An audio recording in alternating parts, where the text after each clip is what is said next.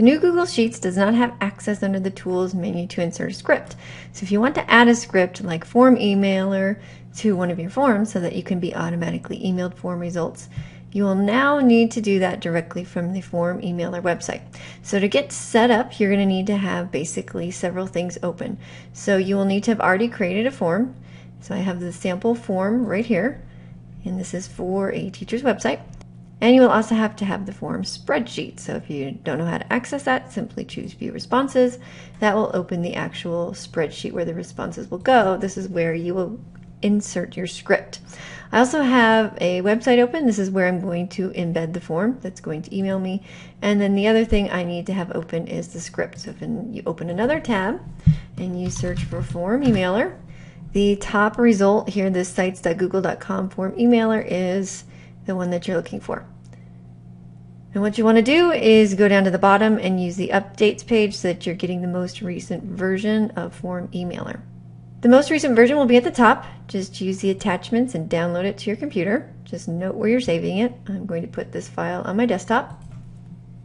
And then you need to open this file. So I see Form Emailer on my desktop, and I'm going to right click on it and choose what program I want to open it with. So open it with Notepad or Dreamweaver. Don't open it with Microsoft Word. You just want something that will not add in any extra formatting. So I will choose Notepad because that is on all PCs. And select that and confirm that I want to open the file. Now all I need to do is select all the text. I did Control A, and then I'm going to copy this. Now I need to switch back into my spreadsheet view and install this script. So I have the form right here. Here's my spreadsheet of responses, and I'm going to go to the Tools menu, and I'm going to go right to the script editor. Sometimes you might get a pop-up message here that's inviting you to do a variety of things. If you just close it or click cancel and say stop showing this message, you'll just get directly to this form editor screen, which is what you want.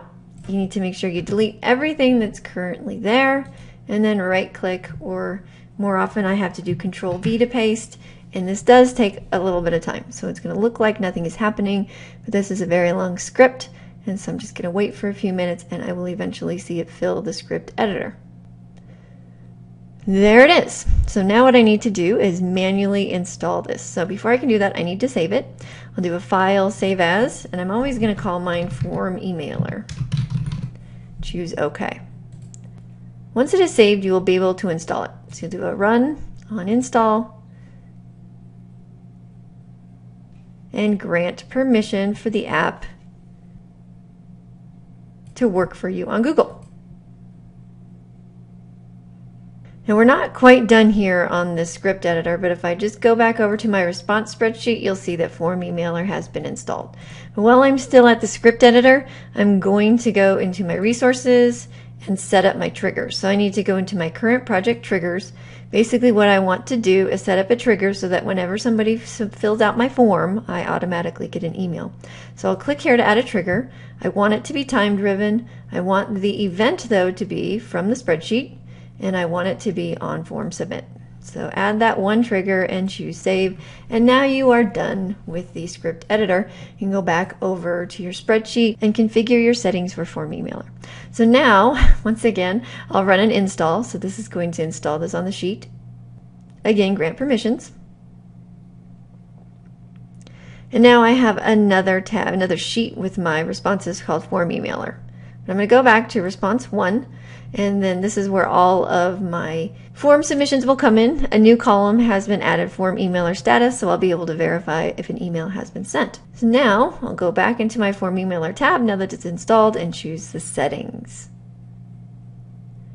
So here's where the email is going to go. So the sender name can be Form Emailer, or I can adjust this, and I can choose which email I would like this to be sent to. You can adjust the subject line, and then you can decide which values you want submitted to you. So if timestamp is not important, you can remove that. Right now I'm going to get name, email, subject, and the message. When you're happy with that, you can choose Save and Close.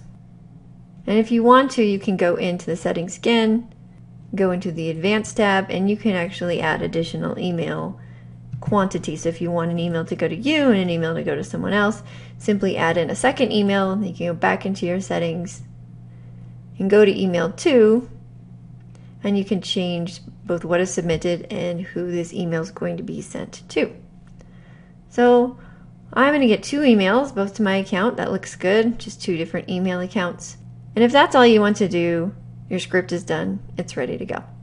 I want to embed this form on a website so that people can fill out the form, and then I'm automatically given and then I'm automatically sent an email with the contents of their submission.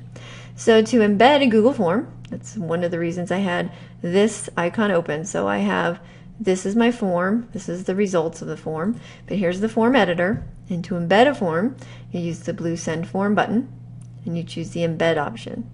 So you can adjust your dimensions to be whatever you like, and then you'll want to copy the code. I'm going to use Control-C, and I'm done.